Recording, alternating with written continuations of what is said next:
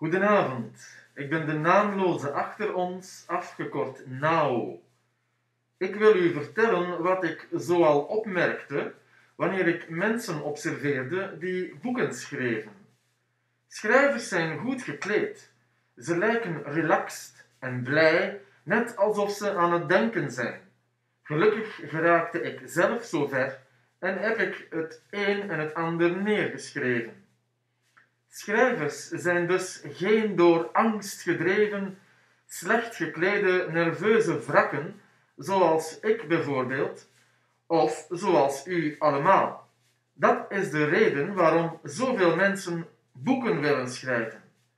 En als ik nog wat voortschrijf, zullen mijn kleren misschien ook beter zitten. U vraagt zich wellicht af welk soort boek het beste is om te schrijven, behalve de verzameling van Nao's toespraken, zijn woord van de dag à la Yves Klein, zijn vaarttheorie en wat nog allemaal. Toen ik nog commercieel dacht, zou ik geantwoord hebben dat het best verkoopbare boek om te schrijven er één was waarin vampiers vechten met seriemoordenaars. Maar het beste boek, tout court, was op dat moment één waarin vampiers vechten met grote weersystemen en perfecte stormen. Vandaag geldt dat antwoord niet meer, omdat in geen van beide voorbeelden sprake is van een wereldwijd complot dat overschouwd wordt door een eeuwenoude geheime religieuze secte. U ziet dat, in tegenstelling tot mijn eerste gedateerde antwoord, literatuur gelukkig blijft groeien en alsmaar volwassener wordt.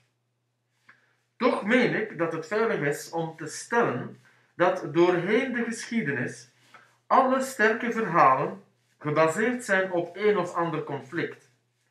De meeste literatuurcritici zijn akkoord dat er 5 primaire conflicten zijn, namelijk mens tegen mens, mens tegen natuur, mens tegen maatschappij, mens tegen zichzelf en mens tegen cyborgs.